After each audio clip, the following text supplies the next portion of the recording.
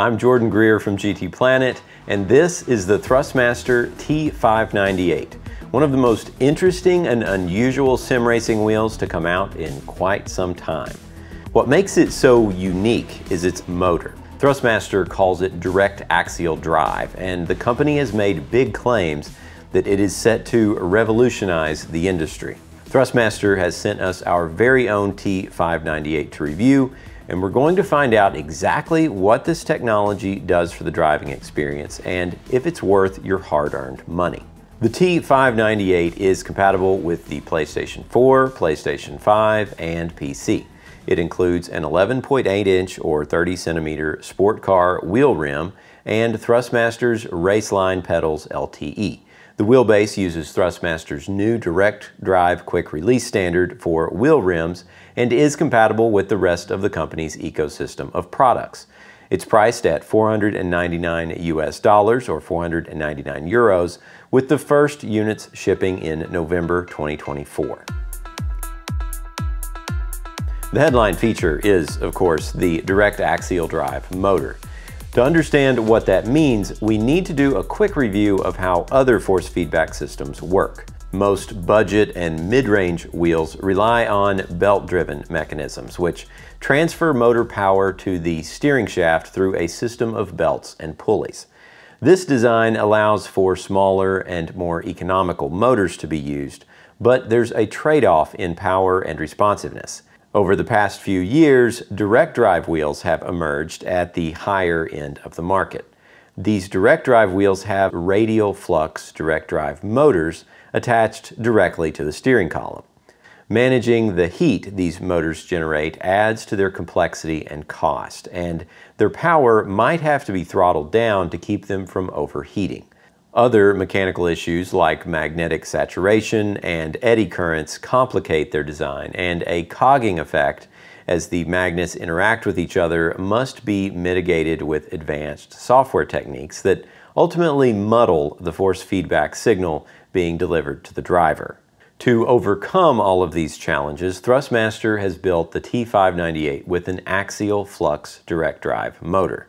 As the name implies, the magnets are aligned on the same axis as the wheel shaft itself, completely changing the shape, design, and performance characteristics of the motor.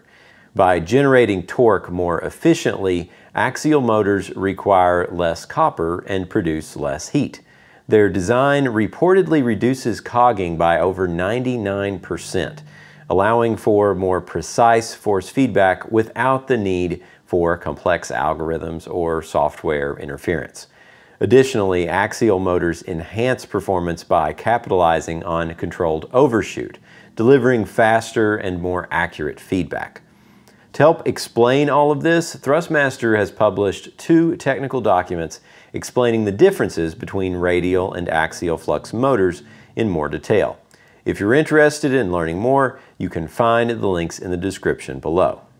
Despite its advantages, there are some practical issues that complicate the use of the axial flux motor in a sim racing setting. The radius of the motor's stator is an important factor in the torque it can produce, which results in a larger wheel housing. You can see the result of this in the unusual shape of the T598 wheelbase.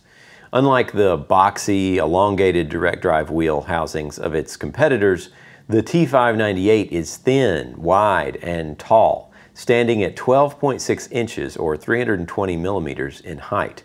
For something that sits between the driver and the screen, this can be a problem.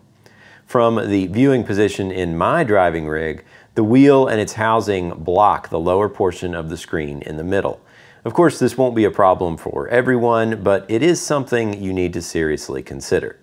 To further complicate things, the bolt pattern on the bottom of the wheel unit was not compatible with my Abuto rig.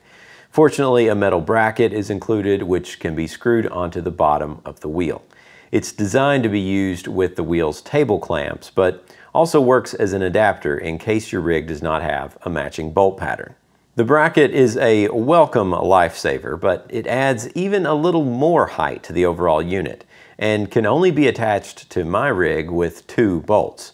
I would prefer to have more bolts connecting the wheel to the frame, but it's not an option for me unless I'm willing to break out the drill. Of course, your mileage will obviously vary on this, but it is an important detail to not overlook if you plan on mounting the T598 to a rig. As noted earlier, the T598 uses Thrustmaster's direct drive quick release standard and is compatible with all wheels that use or can be upgraded to this new system. It's easy to work with and holds the wheel securely. Just lift a clamp on the mount to open the release mechanism, slide the wheel rim into place, and lock it back down.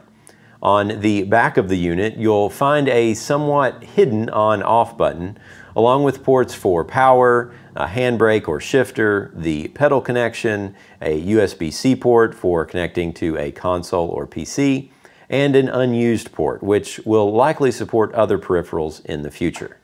Fortunately, you won't need to press the on-off button very often, as the wheel seems to go to sleep and wake up on its own as needed.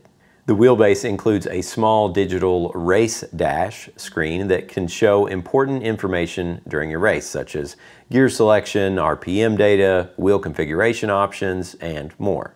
I was pleasantly surprised with the screen, which is bright, colorful, and high resolution. Because of the wheelbase's height, it's also incredibly important. When playing Gran Turismo 7, it's the only way to see the engine revs or gear selection without peering over the housing to get a look at the bottom of the TV. Using the buttons on the wheelbase, you can view information like firmware versions, change advanced settings, or switch between different settings profiles. The configuration can be changed in real time while you're driving, so you can quickly find settings that fit your preferences. The sport car wheel rim included with the T598 is nice to look at, but otherwise the most disappointing part of the whole package. The top and bottom of the rim is just a hard plastic, and the sides are a soft touch material which feels cheap. To make things worse, when you wrap your fingers around the wheel at the 9 and 3 positions, your fingertips will be resting on screw holes in the back where the rim's plastic pieces are held together. There's also a fairly prominent seam or parting line around the perimeter of the rim that you can feel while driving. These are not major issues, of course, but they are small details that can make an already cheap rim feel even more like a toy. The buttons leave much to be desired, offering no clear tactile feedback. The directional pad buttons, important for navigating console game menus, are cramped, making it easy to press multiple buttons by mistake. The layout of the other buttons is also confusing. I would expect the PlayStation buttons to be on the right side of the wheel, opposite the directional pad, as you see on a controller. Instead, you'll find encoder buttons there used for various purposes based on the game you're playing. In Gran Turismo 7, for example, the encoder buttons are used to control the game's multifunction display feature like traction control and brake bias. You cycle through the various options to select what you want, then adjust them up and down. You'll have to look along the top of the wheel to find the PlayStation's familiar cross, circle, triangle, and square buttons. Fortunately, softly flared and tapered edges actually make these the best buttons to use on the wheel. They're just not where I would expect them to be. The metallic, magnetically activated paddle shifters are a refreshing bright spot of the rim. They feel good to the touch and have a nice tactile thunk. Of course, it's important to remember that, thankfully, you don't have to use the sport car rim with the T598 wheelbase. If you have another Thrustmaster rim with the direct drive quick release adapter, you can use it straight away, or invest in one of the company's other premium rim options. The Raceline Pedals LTE are a nice surprise, constructed with a sturdy metal frame and offering plenty of opportunities for adjustment. There is some very minor assembly required with the pedals, but it's simply an issue of placing the springs on the pedal shaft and locking them into your preferred slots. By placing the pedal into a closer slot, you can shorten its travel and increase resistance. Thrustmaster also includes 2 different springs for the brake pedal, so you can get even more stiffness if you prefer.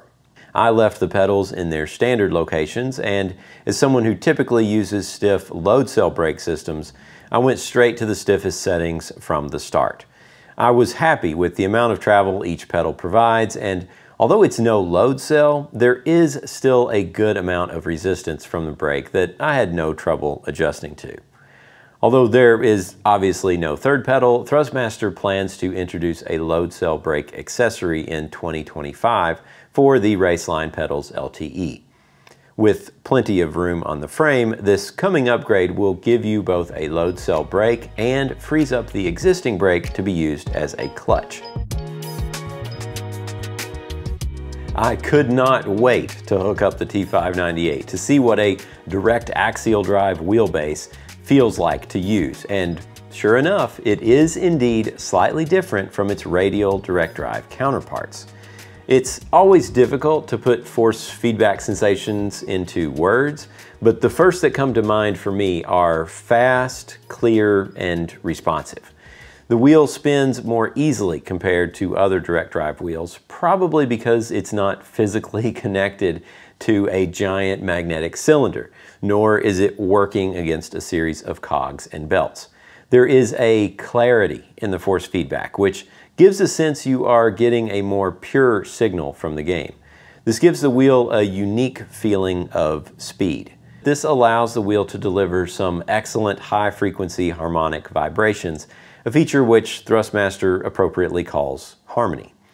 I'm a big fan of higher frequency force feedback, and the T598 delivers plenty of it. Although it's not the most sophisticated implementation I've used, Logitech's TrueForce still has the edge there in my opinion. It's very pronounced and well executed. On the other end of the spectrum, the controlled overshoot, which we mentioned earlier, is a surprisingly prominent hallmark of the T598's performance. Overshoot is the maximum force the wheel can deliver in small bursts, such as when a car starts to slide or experiences a sharp change in direction. The T598's direct axial drive delivers 5 Newton meters of constant torque, but as Thrustmaster claims, can deliver overshoot power of plus 100%. You can definitely feel that overshoot power. Those peaks of torque are noticeably much stronger than the wheel's baseline output. Depending on the settings, it can actually be a bit too much and can feel exaggerated at times. So it's another aspect that you need to keep in mind when tuning the wheel to your preferences. If we look at force feedback effects on a spectrum, the T598's axial drive seems to perform best on the extreme ends. On one end, the delicate high-frequency harmonics are well pronounced. On the other end, the powerful overshoots are strong and forceful. That middle range, however, is where I find the wheel to be a bit lacking. Perhaps this could be refined with more careful tuning of the settings, and perhaps some people would even prefer it. From my impressions so far, though, those two extreme ends of the spectrum overshadow the rest. Having said that, the T598's incredibly fast slew rate is my favorite of all its performance characteristics. Slew rate is effectively a wheel's response rate, or how quickly it can react to your inputs. With the T598, it feels like you can dial in steering responses instantly, making oversteer corrections and countersteering fast and intuitive. I'm not sure it makes me a faster driver, but it felt like I could clean up mistakes rapidly and help keep the car on the road. It gives the wheel a very crisp feel that makes it fun to use.